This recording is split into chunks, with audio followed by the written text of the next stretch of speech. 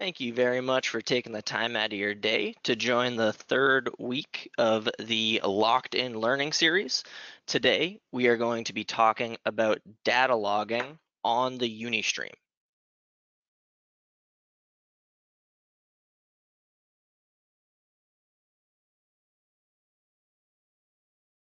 So, quick overview of the schedule here. This is the third out of the 4-week series. We are going to be covering data logging next week. Next Tuesday, we will be covering communications with UniLogic.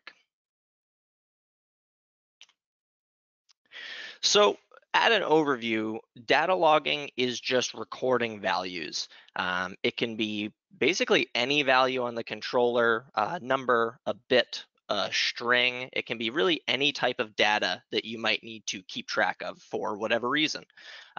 Some people will need to do record keeping. There are certain compliances and things that they have to keep records of to prove that nobody did make a change. And it's also very useful for troubleshooting. If you have a process that's doing something at a particular time and nobody's on site at that time, things like that, you can set up data logging to track certain attributes of that issue and figure out what's going on. So in UniLogic, there are a number of different methods for data sampling, for keeping track of these values. So you could use a data sampler, which is going to periodically track a value. That period can be very, very fast, a tenth of a second, or even a millisecond. So every millisecond you could be recording a value, but it is still a time-based method of recording those values. You could also use the ladder or an HMI trigger, a button on the screen, to log something aperiodically. So if you need to log something when a certain event happens, you can do that through the ladder or on the HMI when a user presses a button. And then separate from manually recording those values, we do have alarms. We have an alarm system built into the controller, and that alarm system has an automatic log that's kept. So we'll take a look at one of those alarm logs that's automatically generated for you. And then a pretty rudimentary version of data logging is to use vectors. Vectors are really just a series of the same data type. So if you're tracking the temperature, for example, if your temperature was in an integer 32 value, you could have a vector of integer 32 values, meaning multiple integer 32 values in a row. And if you wanted, you could kind of, log the data through that vector, just using that internal memory, just using the tags. Not nearly as common when we're getting into true data logging. And then once you have the data, what are you doing with it? How is it useful for you? So you can take the data and you can show it right on the data table. So if you're logging information to a data table, which you can almost think of like an Excel file, rows and columns, you can display that right on the HMI. You can also put the trend on the HMI, that periodic one where we're tracking a value every time period. We can track that graphically. And then we can also save the log files. So either the data tables, the alarms, whatever it may be, you can back that information up to a file, push it to your SD card, push it to your USB stick, and not rely on internal memory. Then you can push that to a computer, and now you have a separate from our PLC, permanent record of what's happened. So the goals for today. So what we're going to do, just a quick overview of what we're going to be creating inside of UniLogic today. We are going to be making a data table, and we are going to log the date and the time, as well as the operator that is making some change in the system, and then what that system change is. So in this case, we're going to track when the operator logs in or logs out. And then we're also going to track some change in the system that that operator is making once they have logged in. Now for the data sampler, we are going to create a few pieces, a few numbers that are going to just be changing. So we're going to have, these could represent 3 different process values that you want to track in your system. we are going to log all 3 of those values periodically, and then we are going to graph those. We're going to show them on screen, and then I'm going to go over a couple different ways that you can play with the ranges on those on the graphs, so you can see what the interface is like with that information. And then we're also going to create a CSV from that data sampler as well, a comma-separated variable file, or an Excel file. So not using our data table formats, but actually having a full-fledged, industry standard Excel file that you can work with. And then lastly, as I mentioned, we're going to quickly review an alarm log.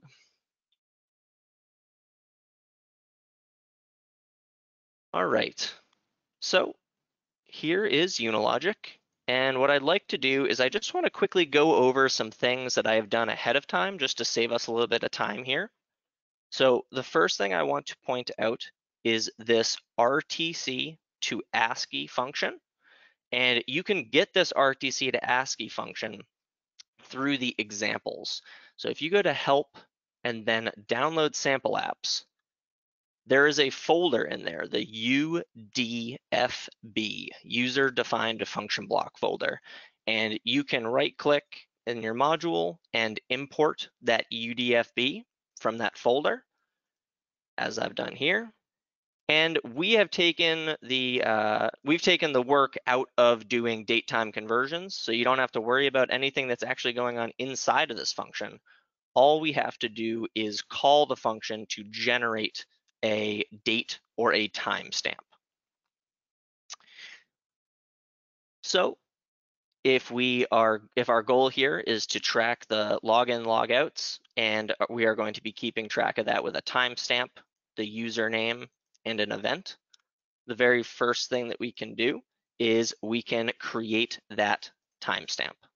So if we take this RTC to ASCII, and I'll drag and drop it in, this is going to be for my date, and I'm going to also have another one for my time. And now if I click on this function and I go to the comment here, I can see the format. And for my time, I will do hours and minutes. And for my date, I will do day, month, year. Actually, let's do month, day, year. So we'll do 10 for our date, and we will do 0 for our time. So we will do a 10 for our date.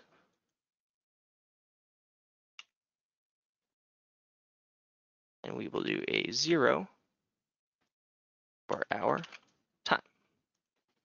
And now I am creating these as ASCII strings. So it is going to be a string. And I am making the maximum length 15. And the reason I am doing 15 is because this RTC to ASCII function block has one function out, which is that tag, and that is a length 15. So all the different formats of this, the maximum it would ever hit is 15. So the output of this function we want as a length 15.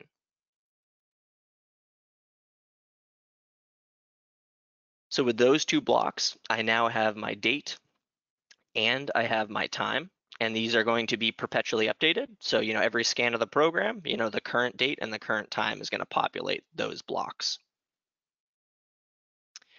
Next, what we're going to go for is the username. So with UniLogic, we have user access control. It is a built-in user management system. So if you enable user access control, I am going to force a login, meaning if somebody is not logged in, it is going to pull up the box and force somebody to log in before you can continue in the program. And just for the simple program, I'm going to make the minimum length for the password 4. You could put other requirements on that as well. So we have different access levels and different groups, and the different groups are assigned different access levels. And these access levels are what are linked to the elements on the screen. So a screen that requires L2 permissions, a standard operator would not be able to push that button. So in our case, we're just going to go simply with operator, manager, and admin.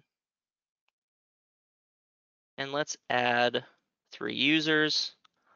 Let's add an operator,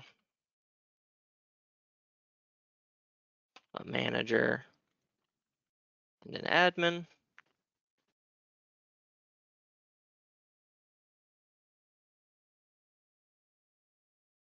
And just for simple passwords here, I'm just doing the first letter of the name 4 times. Not a good real password, but just for quick see it.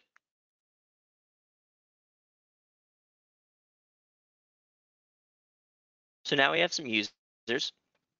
And by adding that user access control, you can see down in the global memory and then user access control, if we click on the struct, you'll see that we get a number of tags that give us feedback about this system. So anytime there's a change, such as a login, a log out, the event update bit is going to be set, and it's up to me to reset it. And then I also get an event type, which can be found in the help file.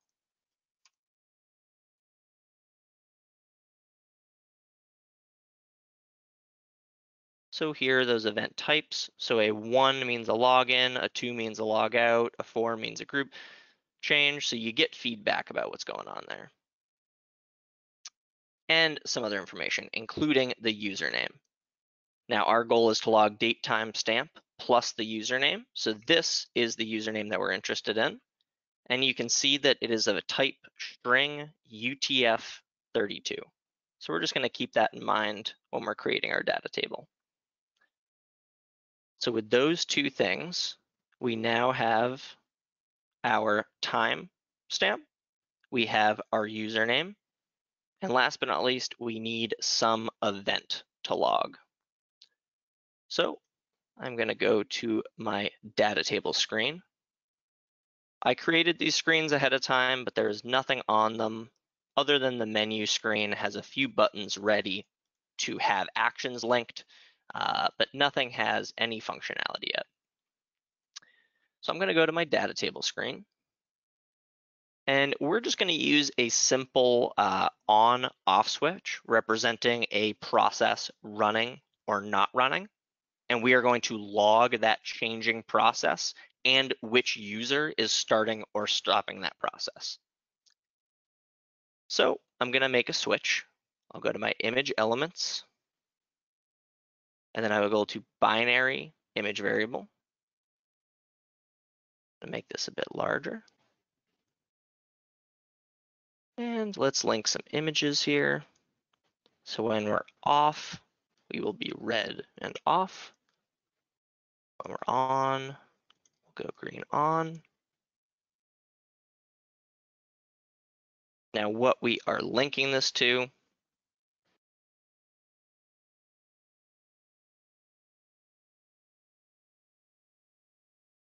is a process state and the action for when we push this. So whenever we push this button, we want to toggle the process state off to on to off. And then I'll also throw in a binary text just to give some feedback. Again, we will use that process state and we will say when it is a 0, the process disabled.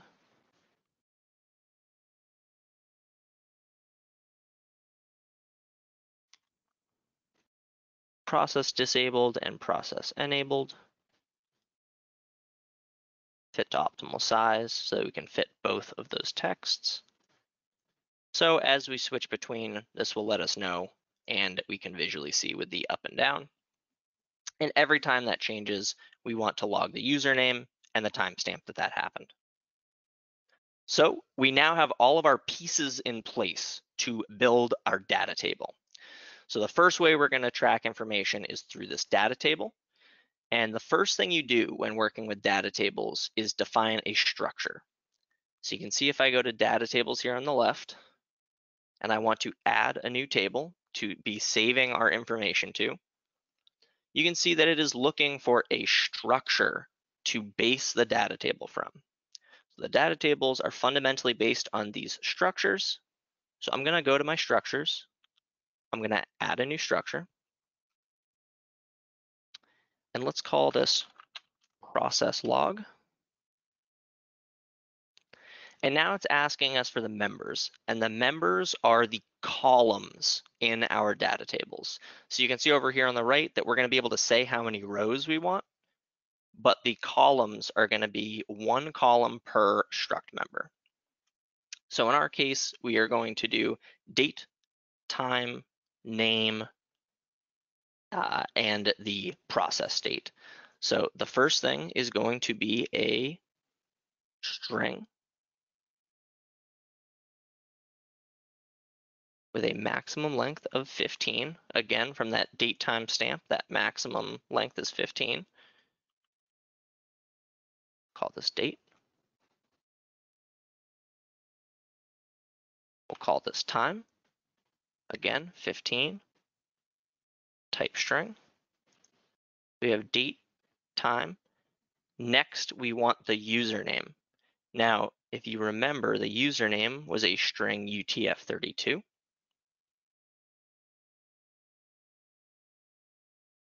And if you had usernames that were potentially very long, we could definitely make this longer. In our case, I'm not going to have any user that's larger than 15.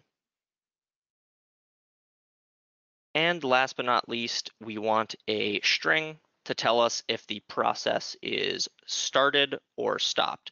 We could make one of the columns a bit, and in the data table, it would either be a 0 or a 1. Very, very acceptable to do it that way. The reason I'm doing a string is just so that we can see the words spelled out that say process started or process enabled or process disabled. You could absolutely do a bit and just show it as a 0 or a 1 to show whether that's on or off.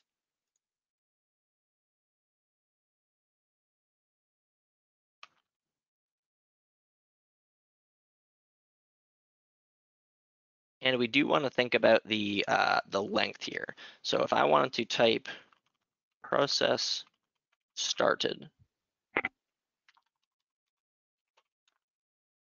stopped, this will be the longer one. We have 1, 2, 3, 4, 5, 6, 7.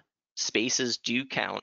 8, 9, 10, 11, 12, 13, 14, 15 characters, plus with strings, there is a null character on the end. So just to be on the safe side, I'm going to give this 20. I don't have any concerns of memory right now. So we have date, time, the username, and the process state.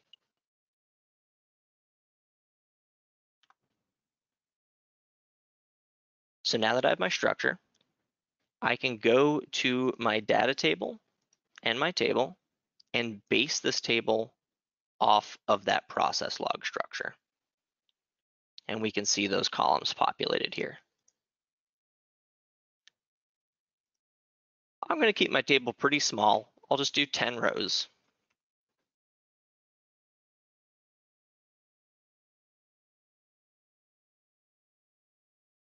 And we're going to be working with a data table indexed. What this means is that each row of the data table has an index that we can access. This is the most full-fledged data table that you have the most control over. We do also have FIFO and LIFO, first in, first out, last in, first out tables. Personally, I will always recommend index data tables just due to the flexibility that it gives you in the code. And we can also retain this memory. Retaining it is going to make sure that these values stay the same between power cycles so that we don't lose that information. So now we have a 10-row data table, so we can track, the last 10 events in this data table. And now we just have to determine how we're going to do that. So let's go back to our main routine. And we are going to say, we're going to look at the triggers for writing a data table. So if a user logs in, so if we do the positive transition of the user access control event update bit, so if the event update bit happens, that means that something has occurred in the UAC system. A user's logged in, a user's logged out, a password has changed, something like that. Now, in my case, all I care about are two statuses. For this example, logging in and logging out.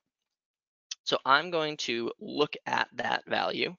So the event type, and again, that event type was in the help file. And we said that it is a 1 for a login and a 2 for a logout. So I'm simply saying that if the status is between a 1 or a 2, so if it's a 1 or a 2, then we pass power.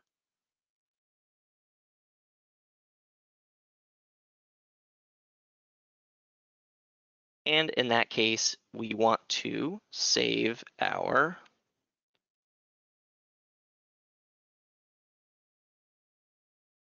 username. So we will store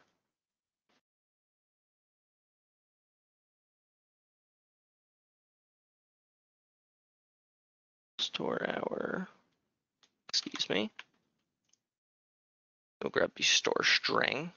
So if we go down to our strings, store string, we are going to take our username, and now we have the structure, the process log structure, and we have the data table based on that structure, but we don't yet have an instance of this structure. So say you had 4 machines and they were all using the same log. Let's say this is machine 1.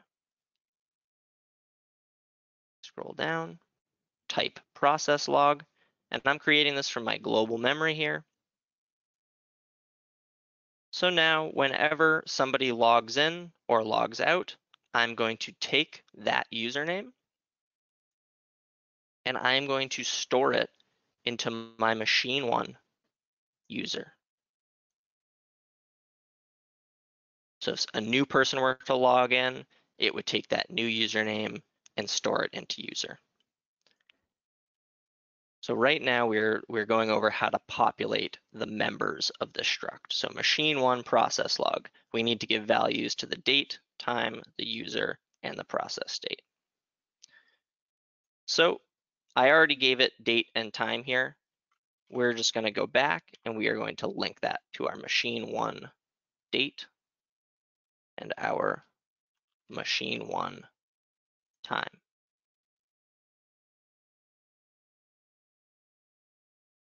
We have our date, we have our time, we have the username, and last but not least, we need to get the status, the event type. So we have the process state as our feedback, a 20 length string. So we have 20 characters to say what is happening, logging in, logging out, whatever it may be. So when the user is logging in,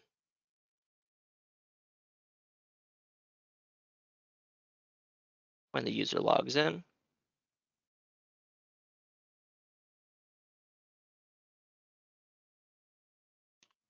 and the, excuse me, comparison, do an equal check.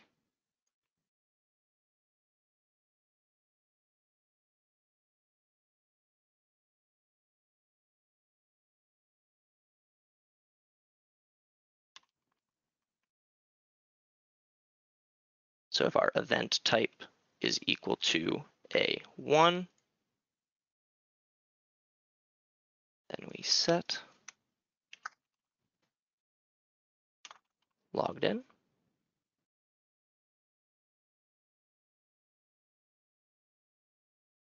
Excuse me, let's just store direct here. Let's go to a string. And we'll store string. And now I want to take this chance to show you that you can do constant string values as well as number values. So numbers are easy. If I just wanted to store, a number 23, if I were working with a number block, I would just put the number 23. In the case of a string, it's the pound symbol, and then a single quote, a quote, and then the string that you want, and then another quote to end it. So again, just double checking the help file here, we can see that UAC structure gives us a 1 as a login. So I want to store logged in into my B, and this is that machine 1 process state. So the process state is going to be anything we want to say about what's happening with this event update. So in this case, it would be a login, a logout, or the machine changing. So now I'm going to take this whole net, and we're doing a similar idea down here, but this time if it's equal to 2, we are saying that we are logged out.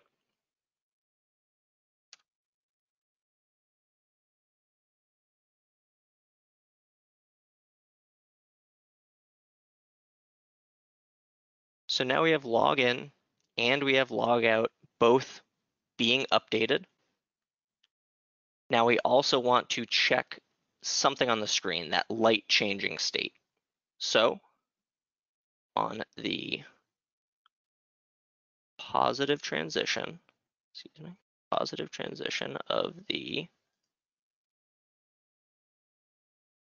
process state, this is on screen. So when the process state goes from a 0 to a 1, we want to store a string. We are going to say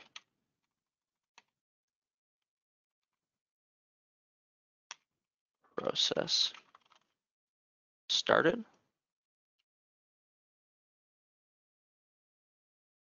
You know what, I'm going to do this to say started process, because in the data table it's going to be date, time, the username, and then so it'd be username started process, username stopped process. Started process, and we're storing that to our process state.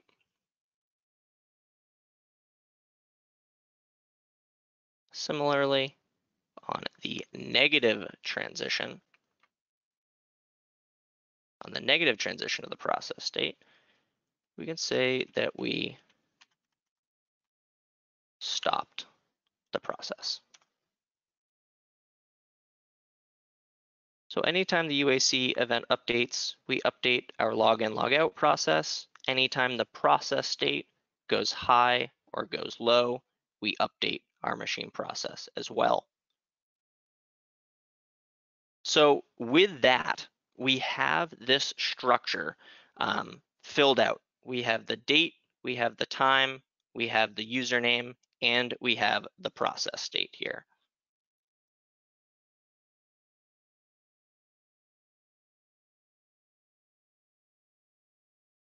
All that's left for us to do now is actually go and write this information to the data table. So right now we have the structure fully populated. And if we go to our toolbox and we go to our data table indexed, we are using that DTI, data table indexed, and we are going to insert a row. Inserting a row is going to make things easy. We can just keep inserting to row 0, and the other information is going to push down.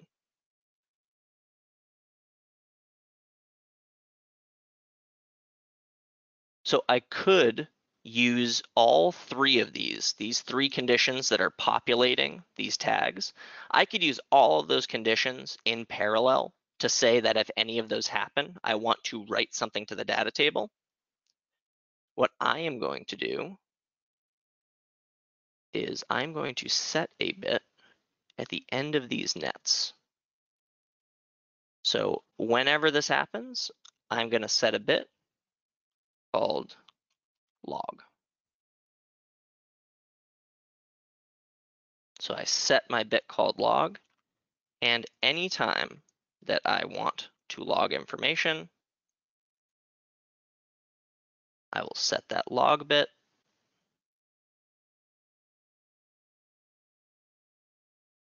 And down here, I say anytime that log bit comes high, so anytime we are logging, we will insert a row to our index data table. A is the data table. We will insert it into table 1. B is the structure, machine 1. So again, we have given values to all of these tags, and this insert row is going to take all the values, so all of those tags, and it is going to write it into this row number. In our case, we are always going to write to row 0. We are inserting to row 0. Everything else is going to be shifted down. So positive transition of log, insert the row, and then last but not least, we have to remember to reset our log so that the next time we are also able to log the next change.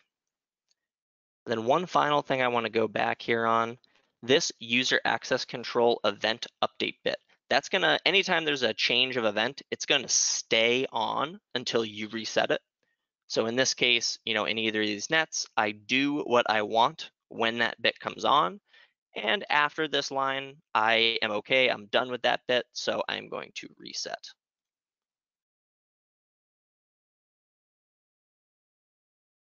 That way, the next event that occurs, we detect that positive transition as well.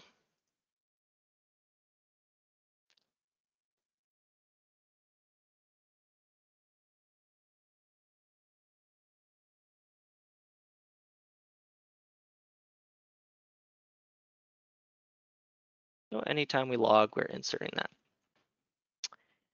And let's go to our data table screen.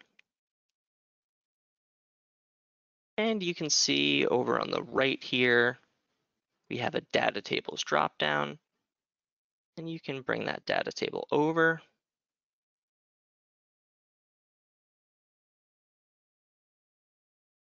Also very quickly, I'm just going to add a navigation button here. So once we get to the screen, we have no way to get back to that menu. Just going to quick throw in a button. And I'm going to give that button the action of loading a screen of our menu. Now we have a back button, and I'm just going to go paste this on my other screens. That way, no matter what screen I go on, I have a button that's going to take me back to my menu.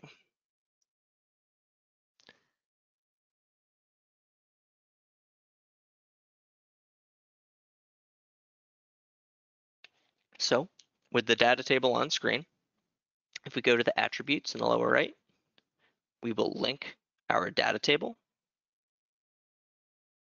And you can see that we can customize things like the column width. We can do manual drag and drop to manually resize these things as needed. I'm going to keep things at their default.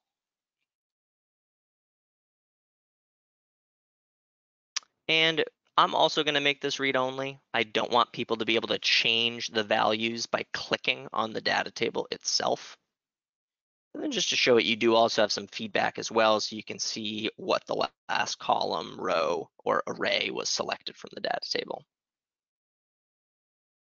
So with this system, every time this process is enabled or disabled, or a user logs in or logs out, we should see the corresponding log in our data table here.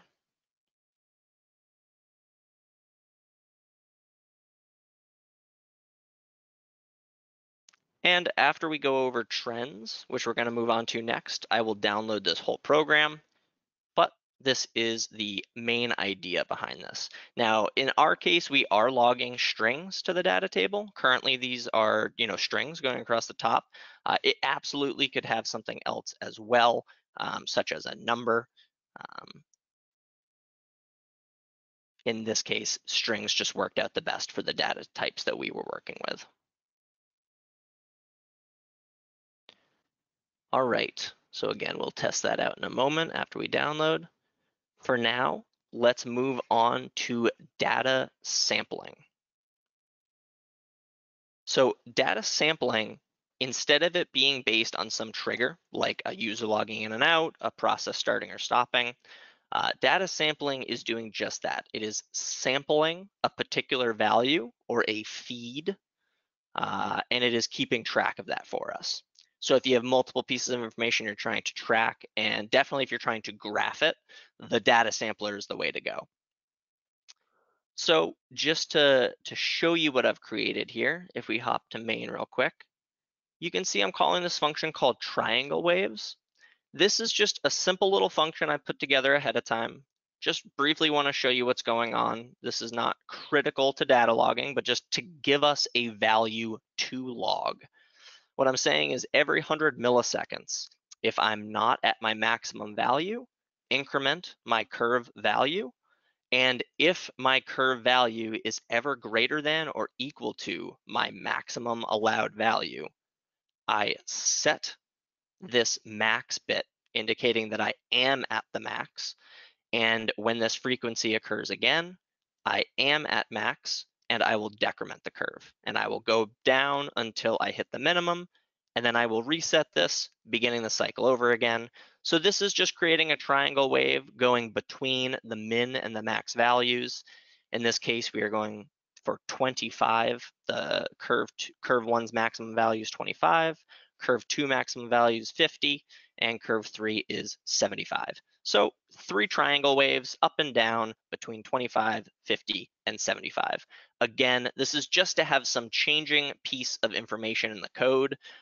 This could be your temperature, your set point, anything that you want to be logging in the controller. So I'll go to my data sampler, and in total, I'm going to want 3 feeds. I'm going to have curve 1,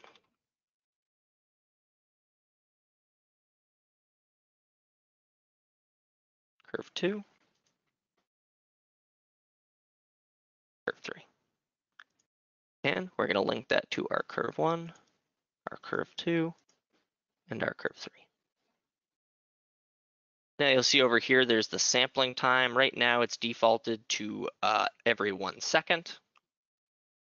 I'm going to do every 100 milliseconds. These are tenths of seconds, so 100 milliseconds there. And then the folder name, where we are going to store this information to on the SD card. It is very important to note that this does require the SD card to save the information to it.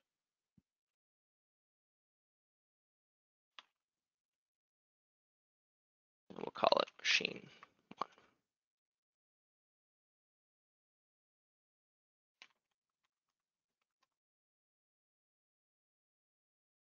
So we're sampling these 3 curves. And now that we have a data sampler set up, we can take advantage of the trend elements. So if we go to our trend screen, again, I have not done anything on these screens yet. And we go down to our graphs and meters. You'll see that there are 3 different types of trends. Trend is going to be the most common. So I'll drag this one over here.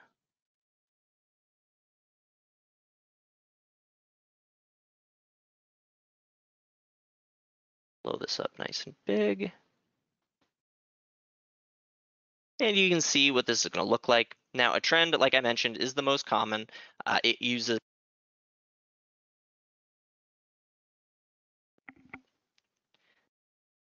the trend is the most common element, and it uses time as its x-axis. So by default, the x-axis is going to be your time. You can change that time frame down here. And we link it to a sampler. So there's our process 1. And here's our trend. And we could be fine with this. We could download it, but I want to customize the curves a bit.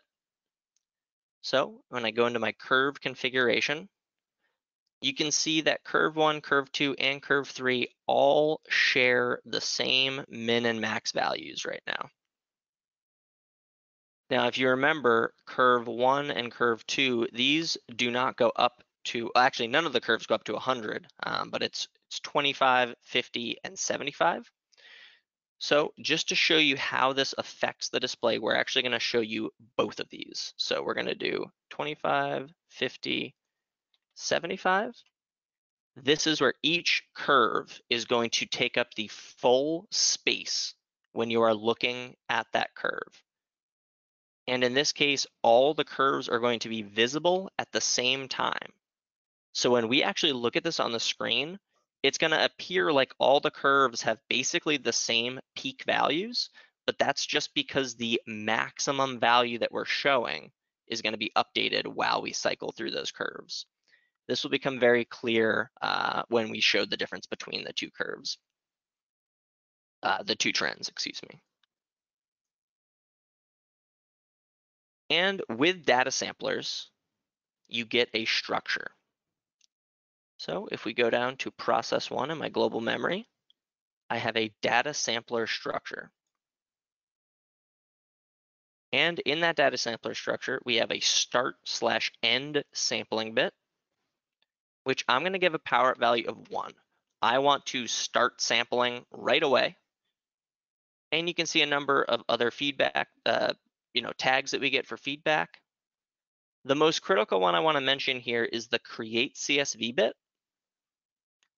If this bit is on when you stop sampling, so when this start end sampling bit goes to a 0 and we stop sampling, that is when the CSV file is created. As long as you have this bit set before you stop sampling, it will create a CSV file of that information for you on the SD card. So in our case, we're just going to start sampling right away, and we are going to create a CSV.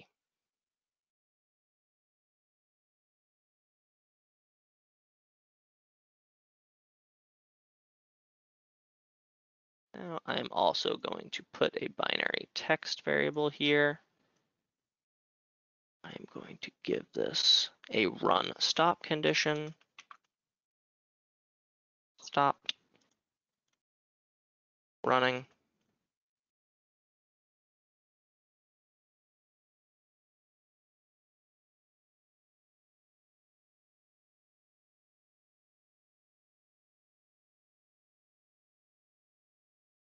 We're going to link that to that process. 1, start end sampling. We'll give the action to toggle it. This way we can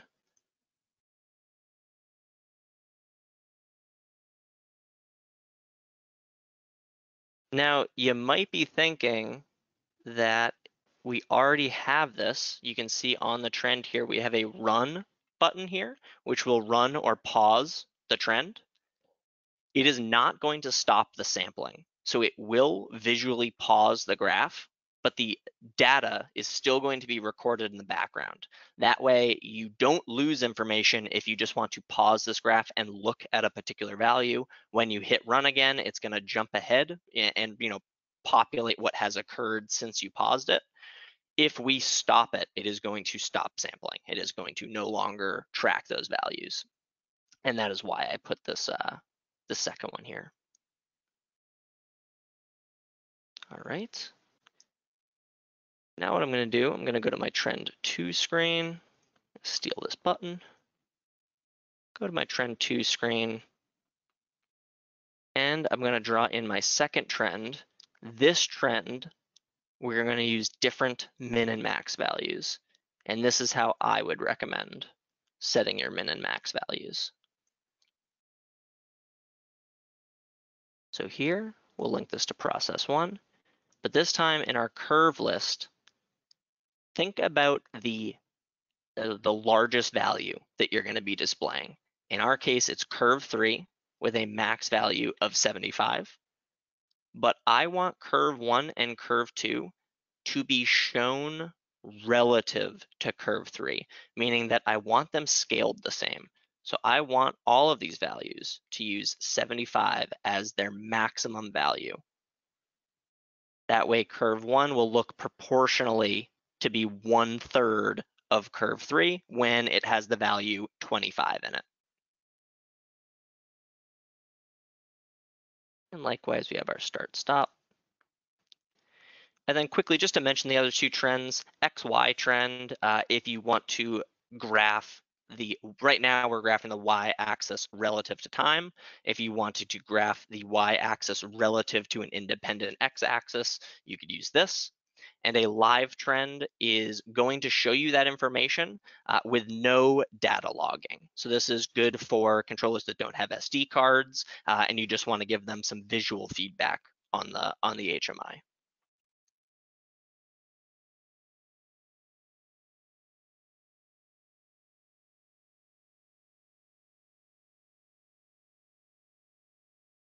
So that is how you utilize the data samplers and trend that information on screen.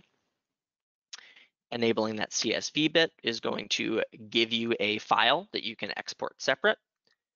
Now, how you work with those files and get them to that external storage is what we're going to talk about right now.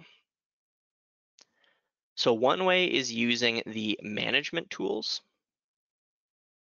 So in the management tools dropdown, you'll see that we have a number of tools here: file browser, file selector browser. In our case, file selector browser is going to be ideal. And this allows us to move files between the SD card and the disk on key or the USB stick. So if you're saving your files to the SD card and then you want to additionally back them up onto the USB stick, you can do that either using this HMI tool or using the ladder logging functions.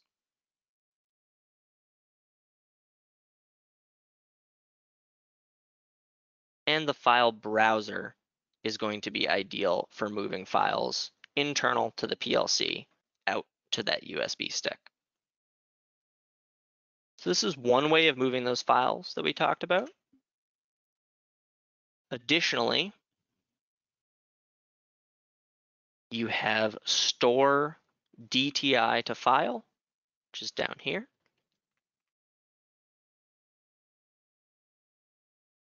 So let's say every time that we are logging, we're inserting a row. So we can say every time we log, we also want to keep track of how many times we've logged. Say log count. So our log count is going to start at a value of 0.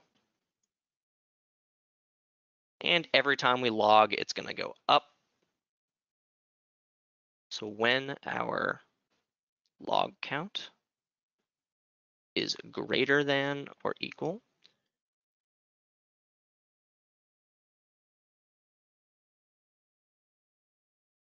our log count is greater than or equal to 10, the number of rows in our data table, maybe that is when we do a store DTI to file,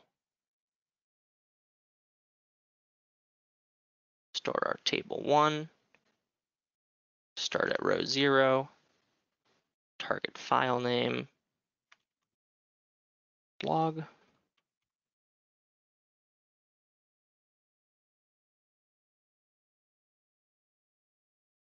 number of rows, 10.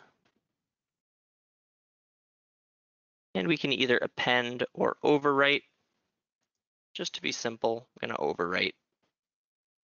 And we can create a CSV when we do this, and then a status. So if our log count is ever greater than or equal to 10, we store the DTI to file, and we reset our log count.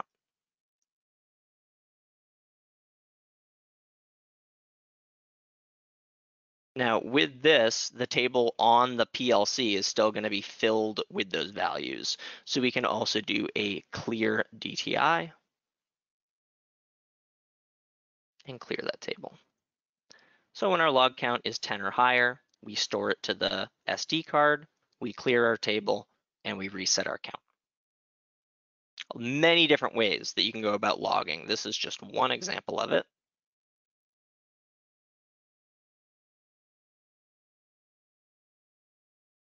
And just to mention it, there also are these data table functions on the web server as well.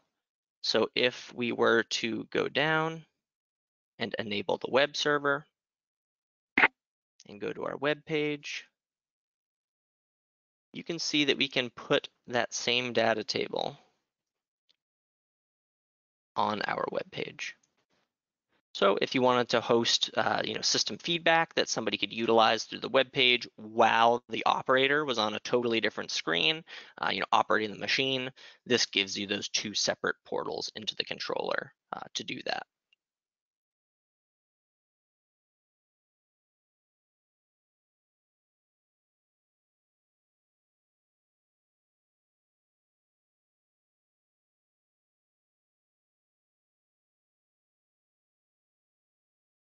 So through the HMI, through the ladder, and also through UniApps. So you can hold your finger in the upper right-hand corner of the HMI and enter UniApps on the screen. And in UniApps, you also have the ability to move files either between the SD card and USB stick, or even initiating other transfers through there as well. So before I download, I do want to show you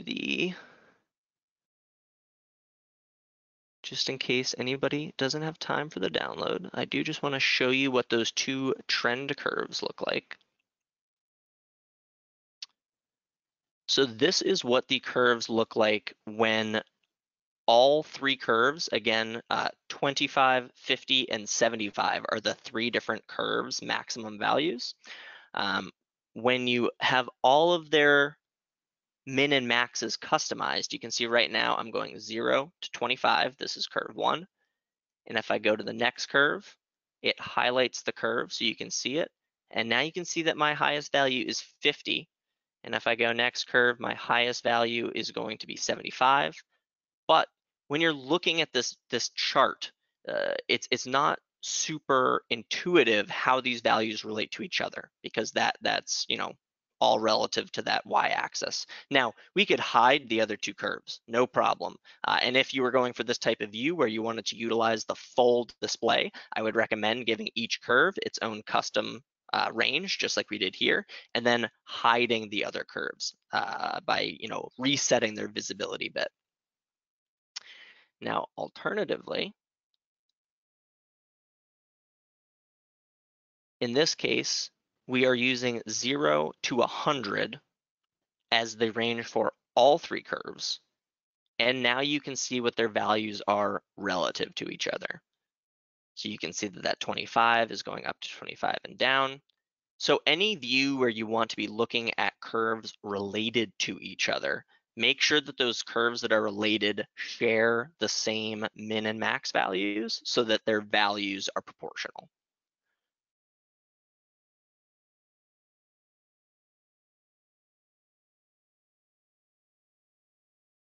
Let's do a quick compile here.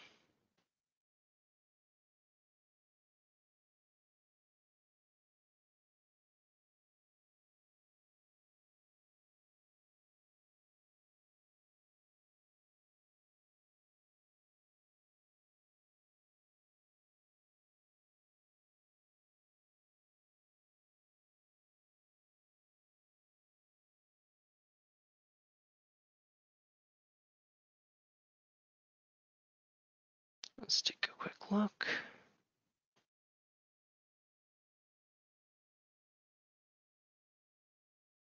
All right, so here you can see that it is saying that the A string is longer than the B string. It wants these to be similar length here.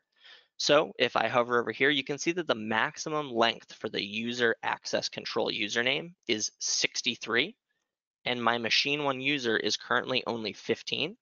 So if I go to my structure and I go to the user, I'm gonna go to my user, I'm gonna edit this tag, and I'm gonna make it 63. And now we have a 63 length going into a maximum 63 length.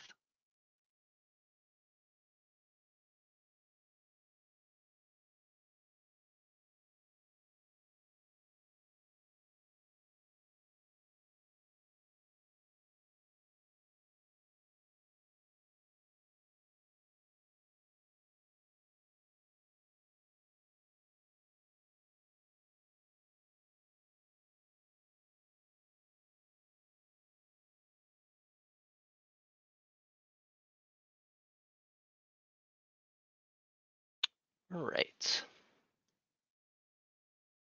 Also, just to note a couple other quick things that I did ahead of time. I did enable the FTP protocol. So in protocols, FTP, I turned the UniStream into a server so that a PC can connect and see the files on the SD card. I wanted to show you guys that from my PC.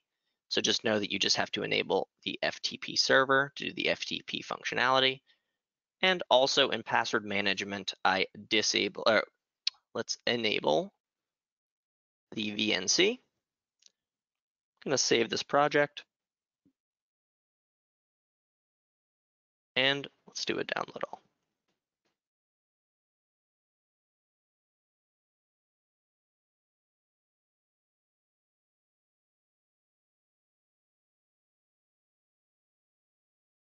So after the download finishes, I'm just going to do a quick demo of what we've put together here, and then we will be moving on to the questions and answers.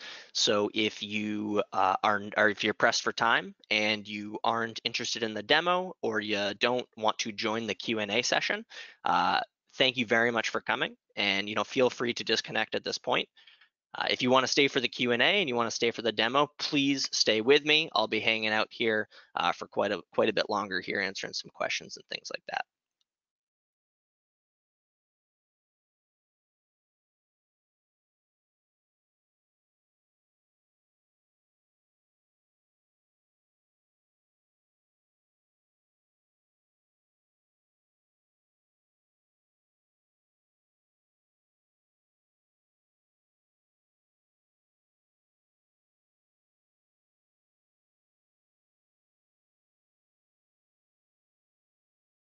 Also, just to note, I did add users and we are tracking the login and log out.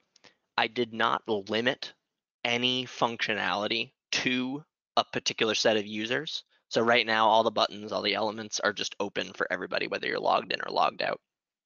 I just want to mention that. All right.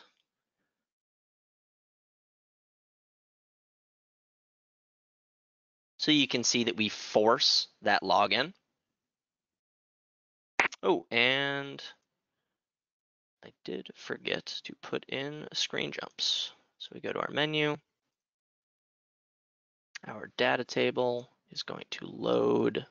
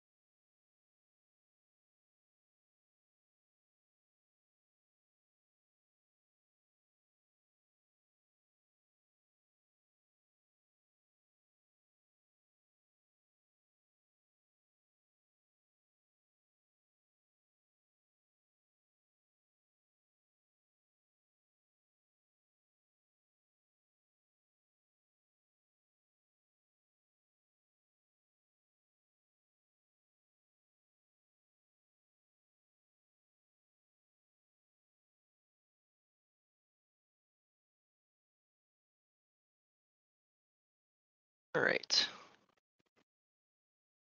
log in as an admin.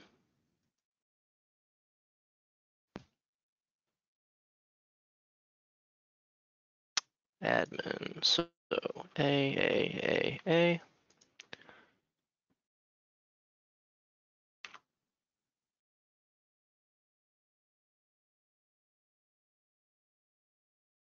All right, so now we're logged in. So even just that action of logging in should have given us at least one entry. So we go to our name here, our table. Take a quick look at our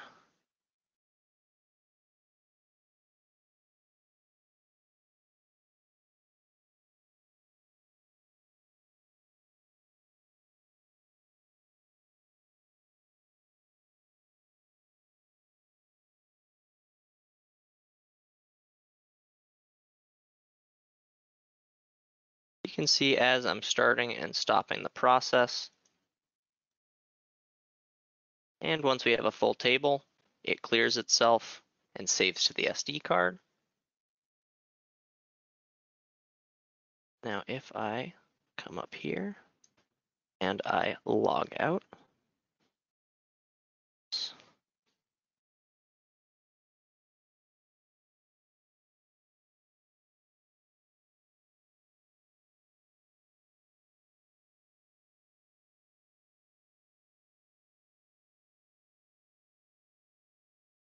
let's go as a manager.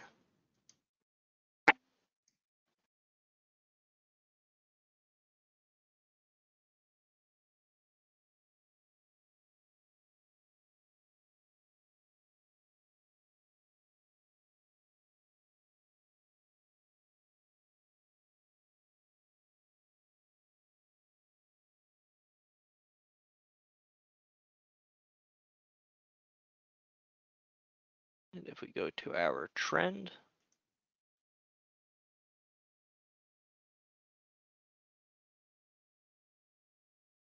see all those values going. Stop the trend or start it. And note that this starts all over again. So we're starting with a brand new sampler file. Had the create CSV bit been on, or the create CSV bit is on, so it should have created a CSV file on the SD card as well. Now you can see this is running along. Now if I stop it here, it's still running.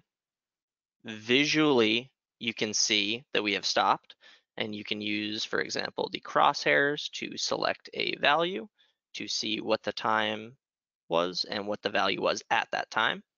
And as soon as I hit run, this is going to jump ahead a little bit to where it's at right now with the value. So all that information in between was still being logged in the background, just visually paused. And you can also take a screenshot as well. So this is all the curves, squished together using the same or using custom X and Y or Y min and max values. On trend 2, however, we set those min and maxes as absolute. So they all use 0 to 75. That way all their values are clearly relative to each other.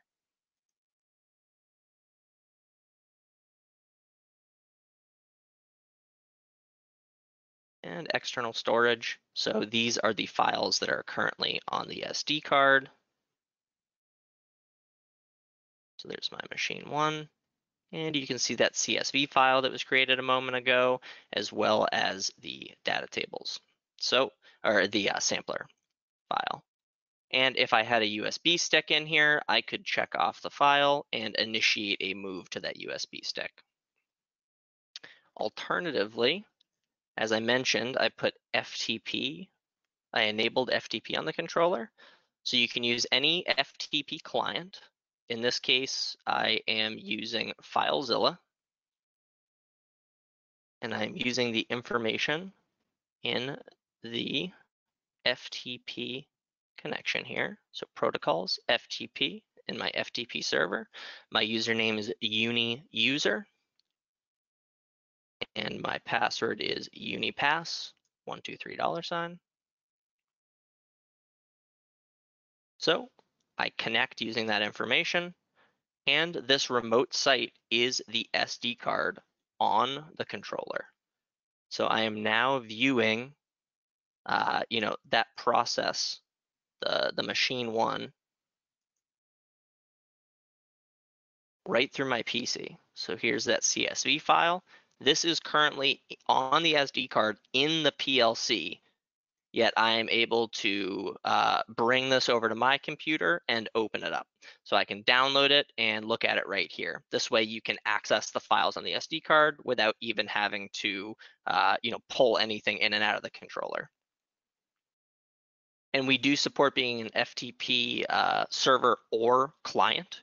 So you could also have this FTP server passively running on the PC and have us initiate pushing or pulling files, just like in this case on the PC, I am using the PC as the client to request files from the server from the PLC. So that covers the data logging overview. There are certainly lots of different ways that you can do this. These cover some of the most fundamental ways. I hope you guys found this very useful. Please stick around for the Q&A. I'll be trying to answer as many questions as I can, so I'll be going back. And if you already asked a question so far, I'll be going back to the oldest ones and moving down the list. So if you don't have time and you need to go, I very much appreciate you taking the time out of your day to join us, and have a good one. Otherwise, let's move on to questions.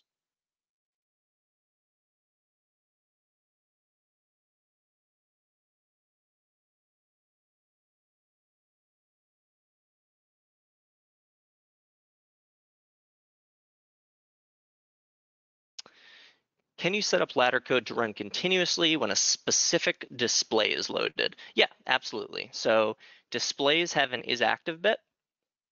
So if we go to any display that we want, you can link an isActive bit, and this bit is only going to be on while this screen is up. And if you wanted to call something conditionally, we could go, for example, to our main ladder here. And you could say, if that screen is active, screen active, then call some function. And that way, only when that screen was on would you be running the associated ladder.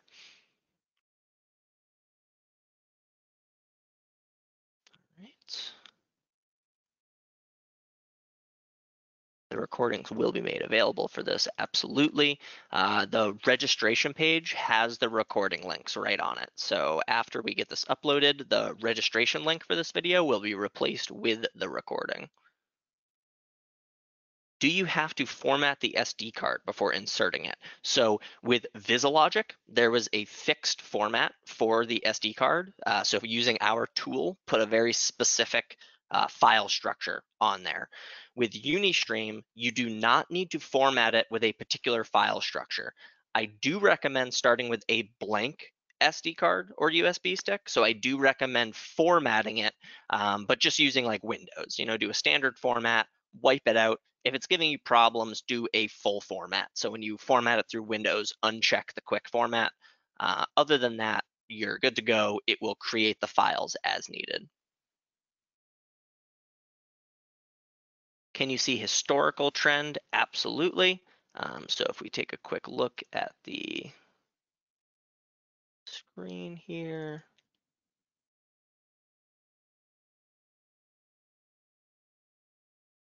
If we go to one of our trends, this has been going for some time. You would just stop it, and then you would use the tools at the bottom to jump back and forth through time. You can also finish a file, every 12 hours or something like that. That way you're only ever looking through a certain, length of time.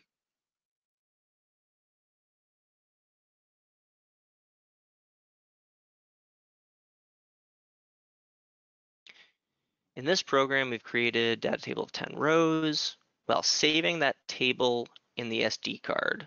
be on the 10th row, will it overwrite that or will it store one after another? So for the data table itself on the screen here, we are just inserting into the data table.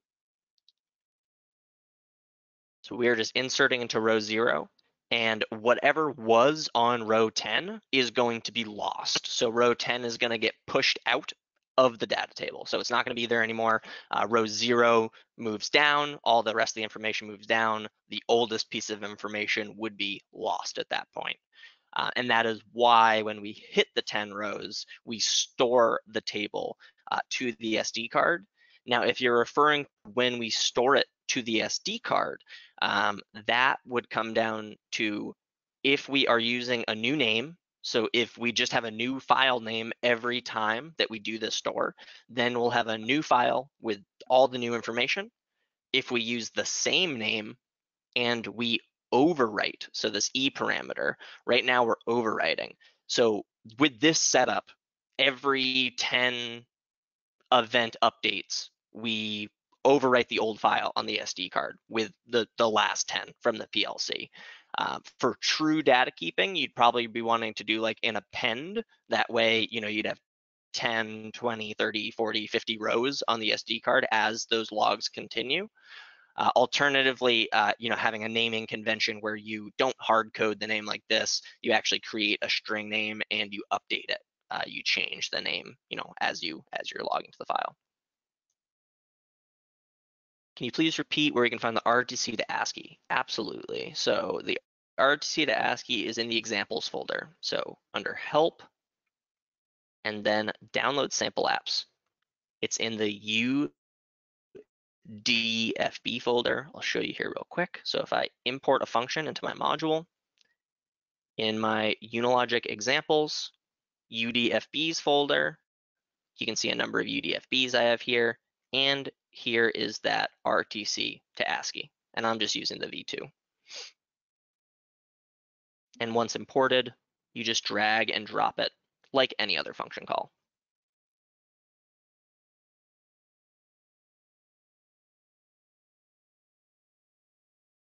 Can we control the VNC display remotely over the internet? Absolutely. So right now, this I am controlling this PLC. It happens to be, 20 feet away from me right now. It's on the same local network as my PC, so it's a pretty short path to get to it. What you'd be looking for is called port forwarding. Wherever that remote location is, the remote location that you're trying to connect to, you would enable port forwarding on the router there, and the port forwarding entry would target the local IP address of the PLC. And then you, from your remote site, would be connecting to that remote location's external IP, the IP that you pay for from your internet provider. So as long as you have that port forwarding step in there, you would be connecting to that external IP, and then the port forwarding would get you to the PLC, and you'd be able to see the screen just like I'm able to here.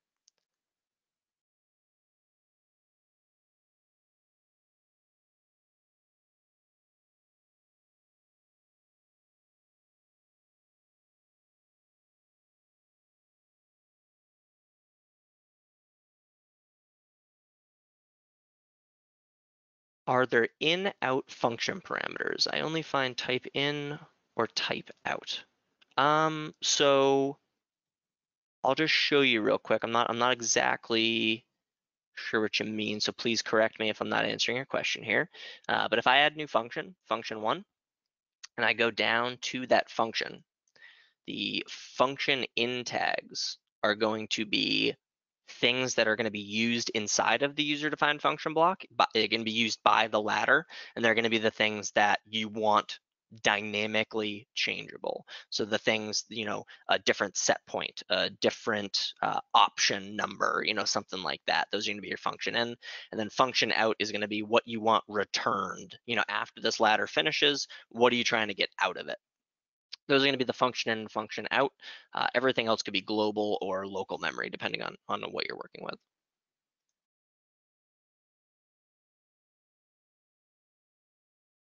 Can we download the PLC program for this webinar? Yes, I will. I will make this program. I'll get a link for you. I'll get it like uploaded for you. And as long as you registered for the webinar, I will forward that along to folks in sales who will be able to forward that out to the full registration list. So that way you can have a copy of the program. If you don't get it or you need it sooner and it's not coming, just reach out, shoot a quick email to support@unitronics.com and just let us know what you're looking for.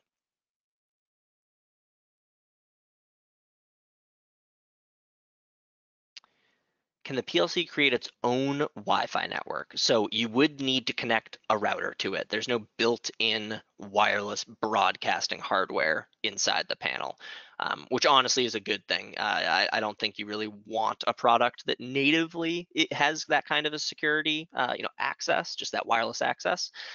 That being said, you can absolutely grab, any little wireless router, throw it in the panel, Ethernet cable to the UniStream, and anybody within wireless range of that router is going to be able to connect to that. That is a great solution in places where security is a big concern, places where they want somebody who's on site to be able to pull out their phone or their laptop and connect to the panel remotely and do lots of troubleshooting, but they don't want the PLC on their network. Maybe it's a military installation or safety IO where they're not allowed to have any communication going on that network. You can just put a little cheap Wi-Fi router, drop like 20 bucks, or have them provide a Wi-Fi router. Say, hey, whatever security you need for this wireless access, you give us that wireless router and you plug it in and you'll be able to connect to the PLC. Is there a way to prompt for login besides using the upper right-hand corner method? Absolutely. So the login, log out are actions. So for example, on our menu, we could have a login button.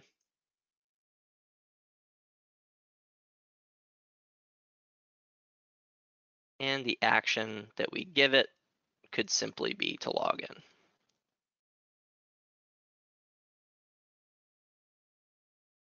Log in. And we also have a log out action. So you could have buttons that do log in and log out. And likewise, you can set the user access control level for which level user can touch that button.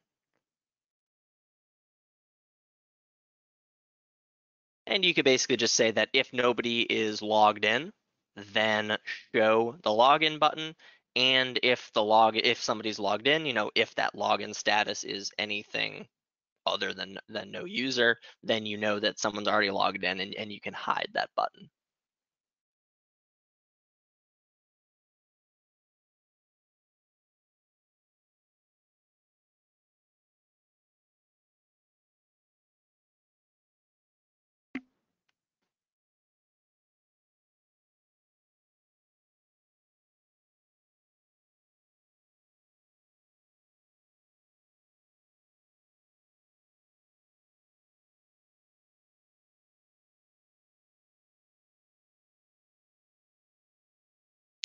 I'm reading a question about 8 pens in trends. I'm not sure. I might cut out there. Sorry about that. The 8 pens question. If you don't mind elaborating on that a little bit, I'm just not sure what we're looking for there. Yes, the first 2 webinars are available on that registration page. So if you go to the same page that you registered for this webinar, the other 2 listings under full schedule have it.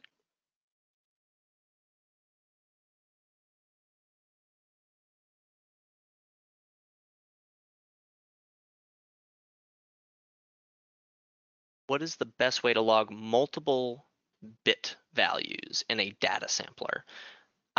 So when you say bit value, I think of just on and off. So, a data sampler is just going to tell you whether it's on or whether it's off. So it really just depends on what you need to do with the information. If you just need to show, what time it's going on and off graphically, you could do that. You could also just log, a timestamp every time that bit goes on or off. So I'm not sure what the multiple bit values are. So feel free to elaborate on that as well.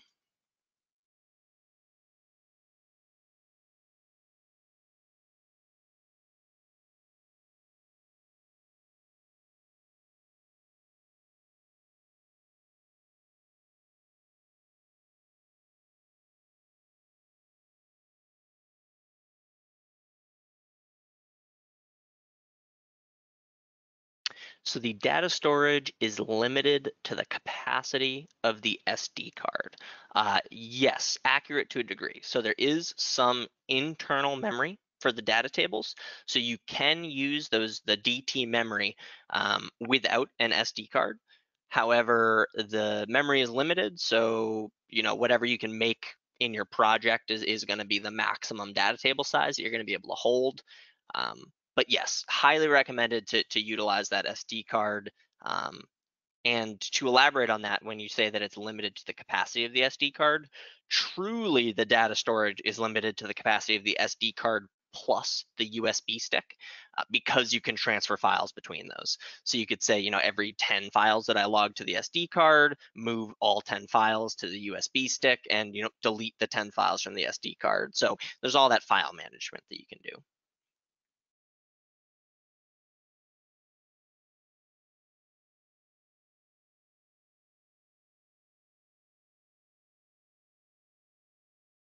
Oh, one thing I had meant to mention before that I forgot to bring up is the alarm log. So if you use the alarm system, it automatically logs the events and the comments and things. So I just wanted to quick show you what that looks like. Here's just a simple two things have happened in this alarm. The automatic operation was changed on, and then it was changed off. So you can see that value, and you can see the comment that's associated with it. Very simple, but very, full-fledged. So as you have the different alarms triggering, you're going to get different, rows here that are automatically created for you.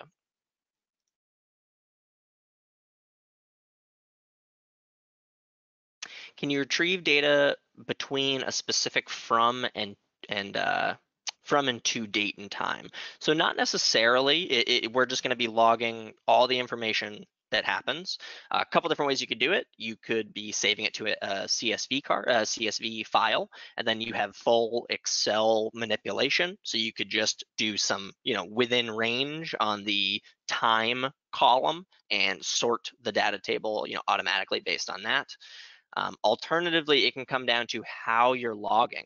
If you create a new file every hour or every 6 hours, then any given file that you're looking at on a day is only going to be, say 6 hours. It's only going to be 1/4 of the day that you're looking through. So you can kind of set your logging intervals to be maximized for what you're logging.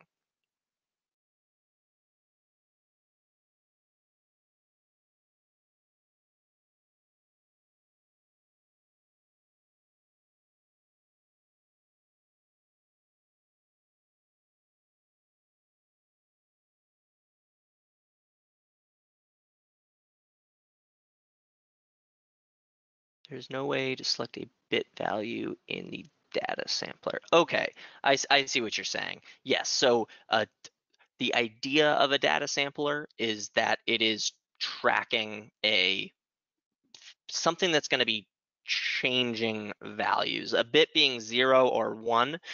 If you wanted to track that, you could just say if it's 0, store the number 0 into an integer, and if it's 1, store the number 1 into an integer, and then sample that number, and you're basically just creating like a square wave on that data sampler.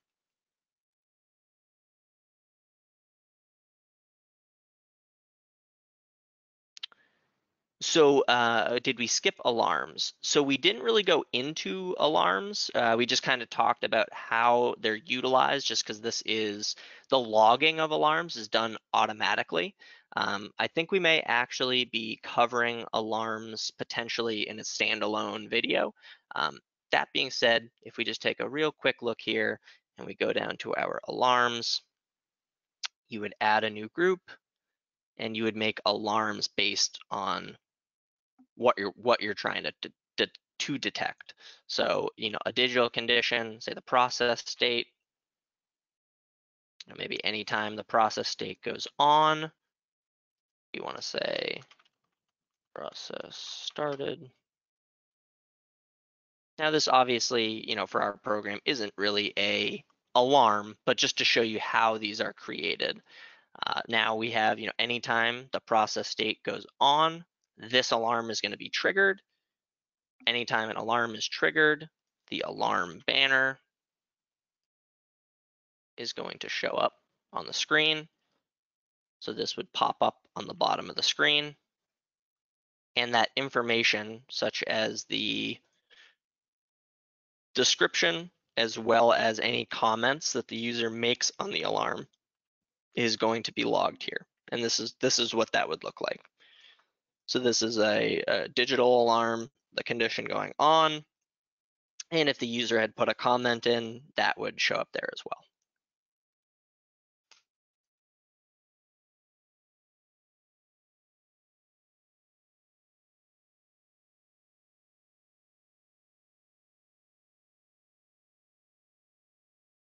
Can we have the low SD card memory warnings? I'm not sure what warnings you're referring to. Feel free to elaborate.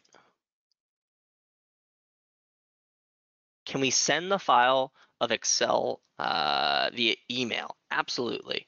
So all of these files are accessible through email. Basically, any file that you have on your SD card, you're going to be able to link through emailing. So if we go to emails and we add a new email, we go into that email, you can see that there is an attachment field here. And in that attachment, we can have the file name. So the same file name that we saved this as, let's say if we go to our,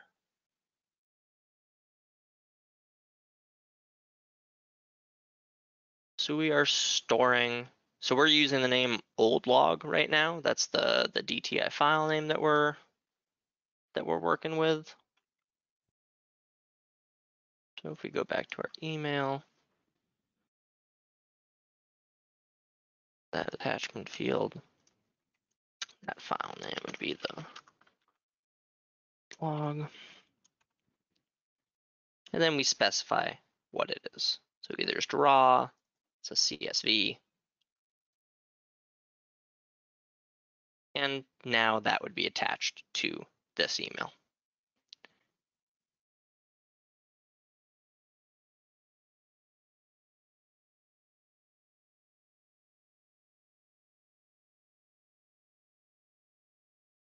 Normal SD cards can be utilized. Micro SD cards, as long as it fits. Recommended size is 4 gigs to 32 gigs.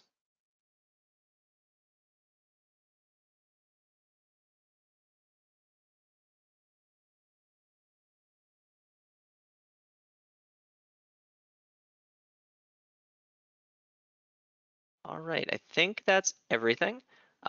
If I happen to miss your question, please send it in.